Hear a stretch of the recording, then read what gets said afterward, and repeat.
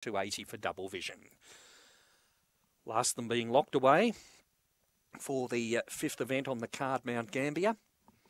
Joe's Gold locked away on the outside as the greyhounds are almost set. They are now. The green light switched on.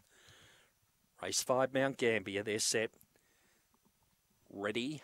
And away they go, and Racing St. Beth won the start, quickly headed by Absolute Dream into the back. Absolute Dream joined by Fab 6, then came Double Vision St. Beth. Further back in the field then was Charming Charlie, getting back out of its ground, Rampant Master. Joe's Golden Velocity Luna back at the rear, off the back, and Fab 6 takes over in second placing is Absolute Dream. Wider out Double Vision in the straight though. Fab 6 grabbed by Double Vision. Double Vision goes home the better to score. Charming Charlie might have just got second ahead of Fab 6. In behind them then to pull up would have been Absolute Dream St. Beth.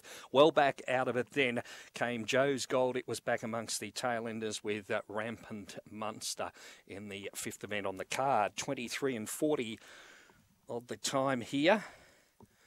And number 2, Double Vision, has got up to score. There's a host of them there for the Miners. 4 has got second, Charming Charlie. Third has gone to number 7, Fab 6. And fourth in, about to come up, it's number